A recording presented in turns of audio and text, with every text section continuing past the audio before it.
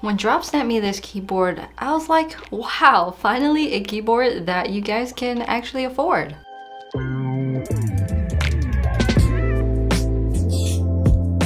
When you look at Drop's other keyboards, such as the Drop Alt or the Drop Control, you'll see that this keyboard, the Drop Enter, costs less than half of those. But when you take a closer look, it really starts to make sense why this one is so much cheaper. This keyboard, the Drop Enter, is $90 on Drop. It's $100 on Amazon. And this is an ultra competitive price point. I've seen so many changes in this price category in the last year alone, and new features from Bluetooth, hot swappability, different switch styles, keycaps, all those things are coming up in this $100 price point. Now, Drop comes up with a keyboard to compete in this price point. Did Drop skimp on too many features to make this board?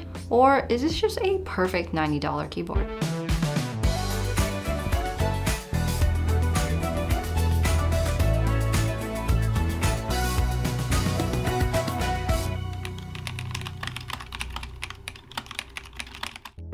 First things first, I like to say that the Drop Enter is not a hot swappable board. And that can be a make it or break it moment for when you're really deciding to buy this keyboard. The things that really stood out about the Drop Alt and the Drop Control were that they were hot swappable, QMK compatible, and they pretty much had an RGB everywhere kind of look. Now the Drop Enter has a completely different set of features. It's not hot swappable, it has white only backlight, and it's not QMK compatible either. But it does come with two switch types that are pretty recommended within the mechanical keyboard community. First switch type is Gateron Yellow, and you'll see Gateron Yellow posted everywhere, on Reddit, on YouTube, in the comments, reviews, everywhere. This switch is highly regarded as pretty much the go-to budget linear switch for anyone who wants to get into mechanical keyboards and wants a nice linear switch that's super smooth and feels really nice. Now the other switch you can get are Halo Trues. That's what I've got. And they're pretty heavy tactiles with a nice bump at the top. You'll find yourself pretty much never bottoming out because the spring force after that bump is really high. Trust me, like if you're typing on this a lot, you're building those finger muscles like no other. You have biceps on your fingers. Okay, that's really weird. It's pretty fatiguing typing on this keyboard if your main purpose is bottoming out every time. So you can't swap out the switches to whatever you want, but Drop did take into account what switches would be beneficial. You're not just picking out switches from the typical red, brown, and blue. You got something a little more than that.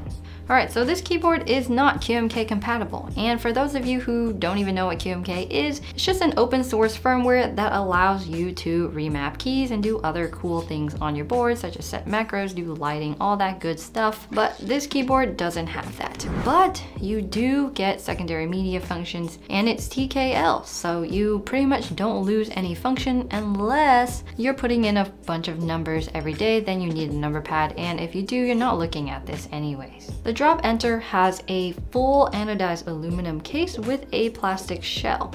Now it may not look as good as a Drop Alt or the Drop Control, but man is it hefty. Right out of the box, this keyboard is absolutely solid. It's hefty, it looks really good. At the back you'll see that there are 4 rubber feet, 2 at the very bottom and 2 that are sort of built into the kickstands. So without the kickstands open, the keyboard's gonna slide just a little bit side to side. With the kickstands flipped out on your board, you got that nice angle, but you also have more rubber feet to prevent you from sliding. On the top left, you'll see that you have your USB-C port. And if you do want to make this fancier, pair it with a budget coiled cable, you can check out right here. At the bottom, you'll also see that the aluminum isn't a hard angle, but rather it curves with the case, making it a really sleek and clean look. Despite this being the gray version, the top plastic shell is more of an olive color. Speaking of options, you have black, gray, or white for the case colors. From the side, you can see that it's got a bezel design, no floating keycaps here, looks nice. In the back, you do have some nice Drop Enter branding, and I just love that. That looks really good. Too bad we won't be looking at it from the bottom, so that's weird. It's got very nice keycaps. In fact, the keycaps remind me a lot of the Drop Skylight series keycaps, which are about $45 per set. Now, considering that this keyboard's only $90, I would say these keycaps are very spectacular for the price. They are double shot PBT and they have pretty textured tops, but it's also pretty smooth too. The legends are super duper nice, no separations at all, none of this gamery font, but as you can see, it's almost impossible to see unless you have some backlight showing through. Speaking of backlight, they say it's white backlight, but it's actually more yellow. And at first I thought it was just me, but I asked other people and I would say it's definitely yellow. The brightness of the lights go really bright and you can dim it down if you want depending on how much light's available in your room. Typing on this feels fantastic. There are just a few nitty-gritty details that I have to pick on, such as the backspace. When I'm typing and I press backspace on the top half, the key tends to get really stuck. If you look at the stabilizers, they are plate-mounted cherry style stabilizers, nothing too special here, but combined with the Halo True switches with their heavy spring force and their high tactility, you're gonna get a stuck key.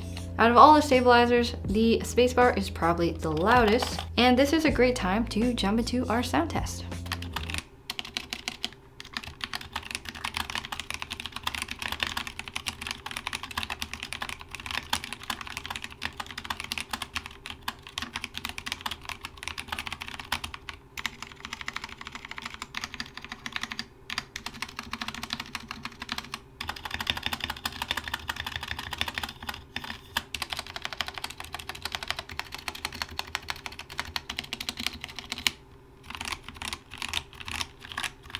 So yeah, Drop did ditch a few of their features that really distinguish their boards from other companies, aka Hot Swap, QMK, and RGB everywhere.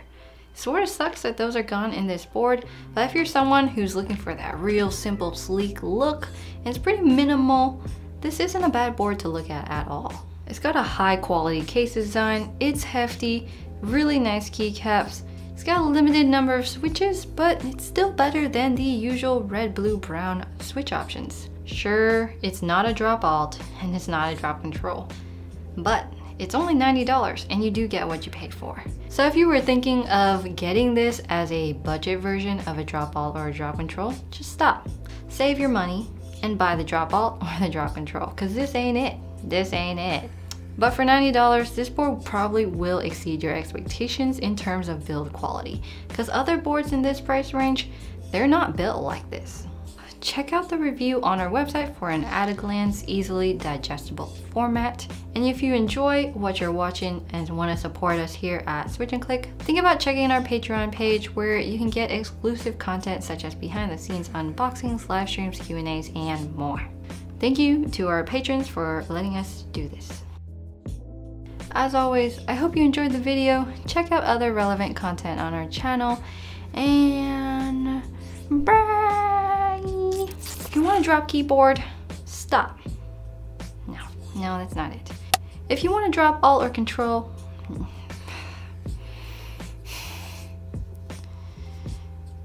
if you're thinking you can get, if you're thinking you can get the quality of a drop alt or control in the drop enter, don't even think about it. That's not happening. Instead, save your money. Get the drop alt or the drop control. Or better yet, just save your money. Don't buy anything. Don't buy anything. Put it in savings. Invest. Buy yourself lunch. Do good stuff. Okay? Don't get coffee though. Make it yourself.